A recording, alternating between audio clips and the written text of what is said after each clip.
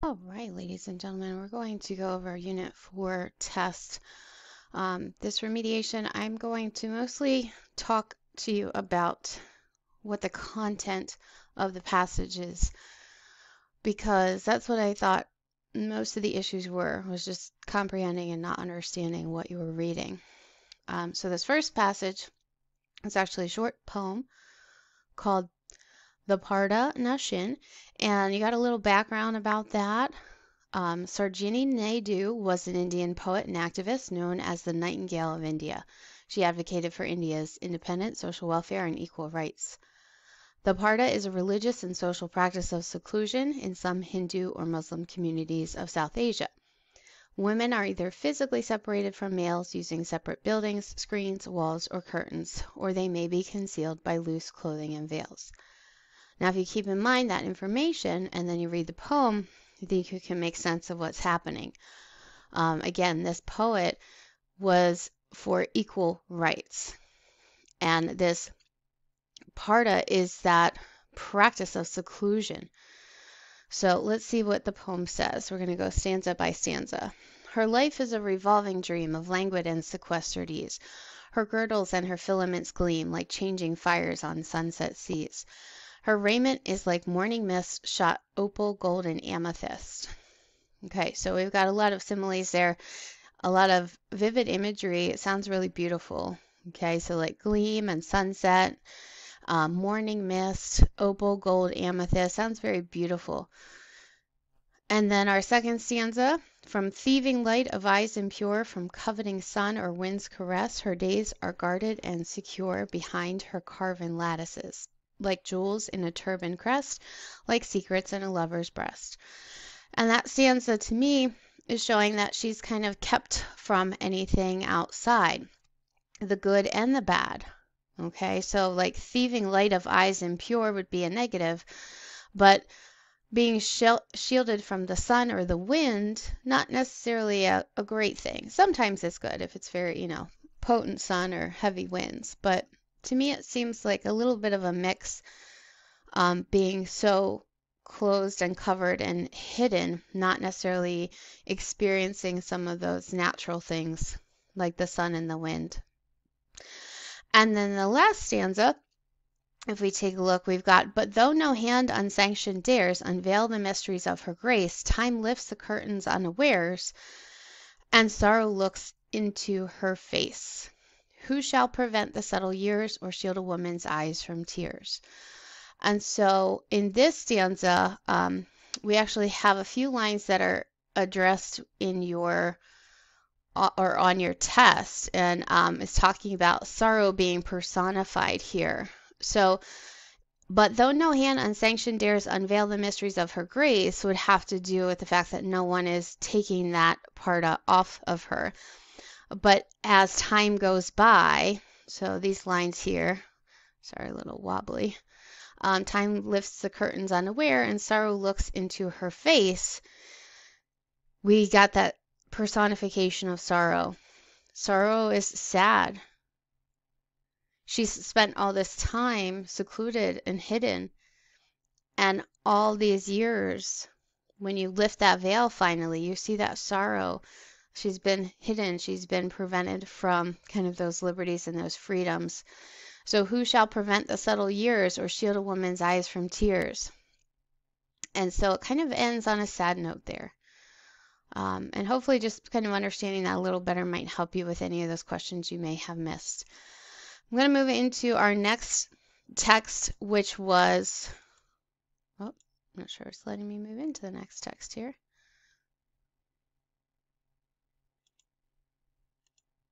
There we go. I had to exit the highlighter. So this next one was an excerpt from The Poison Tree, which is a tale of Hindu life in Bengal. And this one definitely was confusing for anyone, really. Just I think because of the nature of the names and the setting itself is a little foreign. And so again, this unit was cultural perspectives. So we have to kind of figure out what's going on here. As Najendra traveled downriver by boat, a fierce storm drove him from to shore. While looking for shelter from the lashing rain, he came upon a dilapidated house where he found a girl of 13, Kunda Nadini, and her dying father. Unable to locate Kunda's aunt in Calcutta, Najendra wrote to his wife Surja Mackay for assistance. Okay, so we have a man who has found a girl who seems to be more of an orphan, and he's writing to his wife for assistance. The poison tree documents the experiences of Najendra, a wealthy landowner, his wife Surja Mackay, and an orphan girl, Kunda Nandini, who Najendra brings home with him after a trip to Calcutta. Hindu life in Bengal in the late 19th century was grounded in the caste system, a social practice that placed every member of society into one of 4 castes. Each individual within a caste had a designated role in society. Surja Mackay's reply to Najendra's letter came in a few days. It was after this manner. In picking up a little girl, have you forgotten me?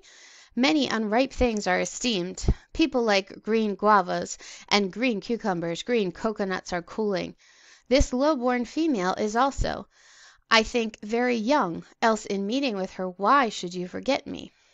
Joking apart, have you given up all right over this girl? If not, I beg her from you.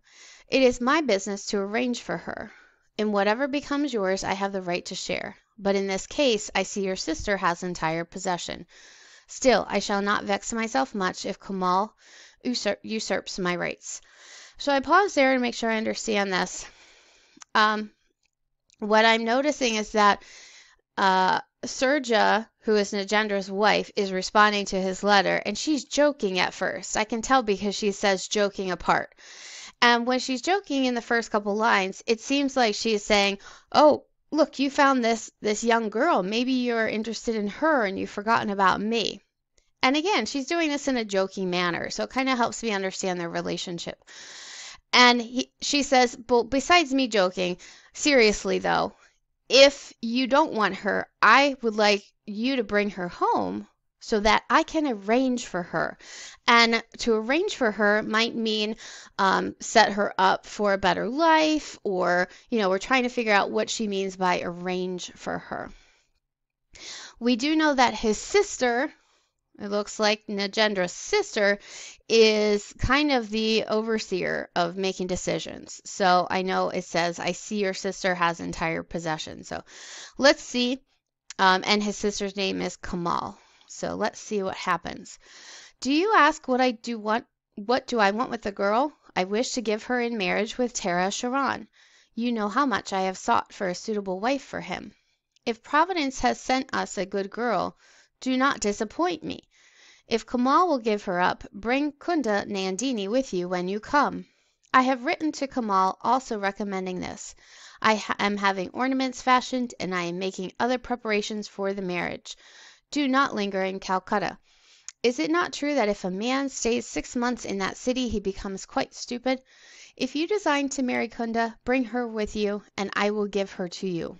Only say that you propose to marry her, and I will arrange the marriage basket.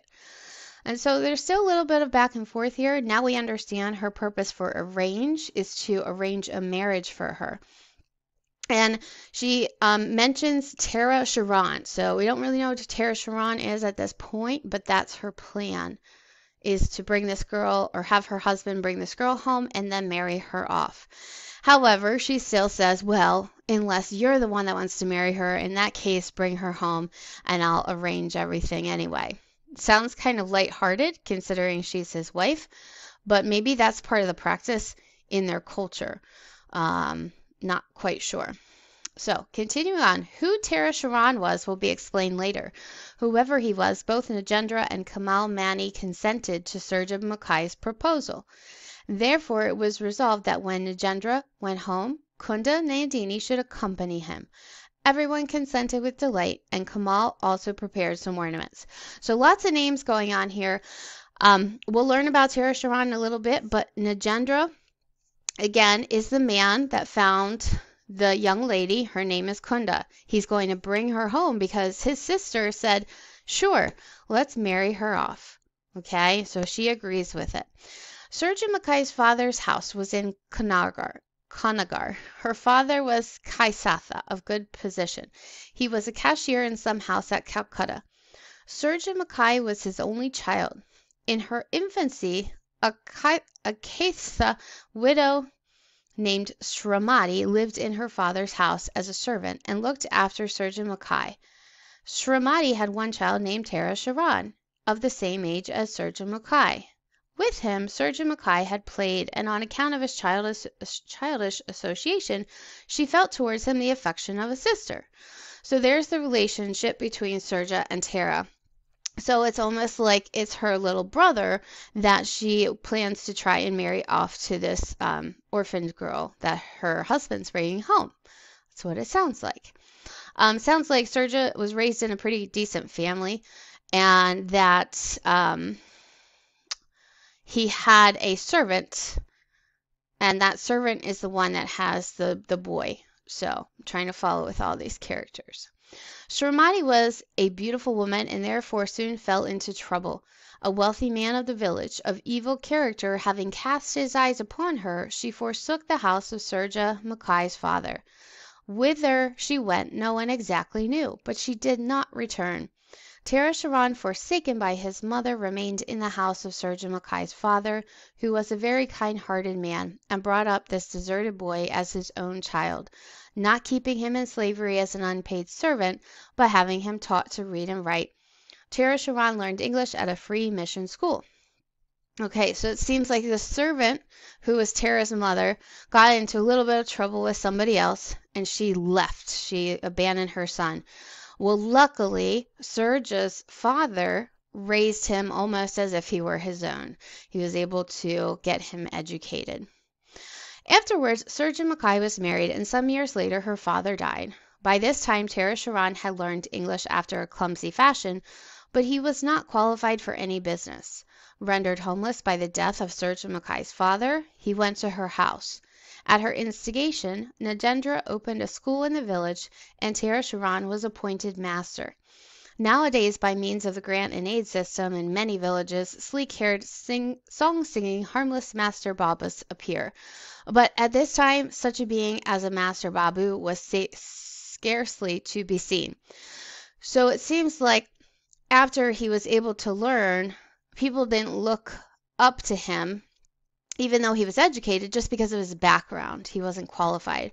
So instead, Nagendra, because he's a wealthy man, was able to open a school so that Tara Sharan could teach. It seems like it wasn't very prevalent back then to have teachers, and so he was kind of seen as, I don't know, a hero in a way, it seems like. Consequently, Tara Sharan appeared as one of the village gods. Well, there you go. Especially as it was known in the bazaar that he had read The Citizen of the World, The Spectator, and 3 books of Euclid. On account of these gifts, he was received into the Brahmo Samaj of Debendra Babu, the Zemindar of Debapur. It's a lot to say right there, and reckoned as one of that Babu's retinue. And I don't think I really need to know exactly what everything means right here, but I do need to understand that he was looked up to and admired because he was the one that was able to teach the others because of his knowledge. Tara Sharan wrote many essays on widow marriage, on the education of women, and against idol worship, read them weekly in the Samaj, and delivered many discourses, beginning with O Most Merciful God. Some of these he took from the Tatwa Botini, and some he caused to be written for him by the school pandit. He was forever preaching, abandon idol worship, give choice in marriage, give women education. Why do you keep them shut up in a cage? Let women come out. So we can see what he is adamant about, and that freedom and equality. There was a special cause for this liberality on the subject of women, inasmuch as his own house there was no woman. Up to this time he had not married. Surja Mackay had made great efforts to get him married, but as his mother's story was unknown in Govindpur, no respectable Khatsa consented to give him his daughter. Many a common, disreputable Khatsa girl he met have had, but Surja Mackay, regarding Tara Sharan as a brother, would not give her consent, since she did not choose to call such a girl sister-in-law. While she was seeking for a respectable Kaitha girl, Nagendra's letter came describing Kunda's, Nandini's gifts and beauty. She resolved to give her to Tara Sharan in marriage. So up to that point, no one was good enough for her little brother, and so they've agreed to marry him to Kunda.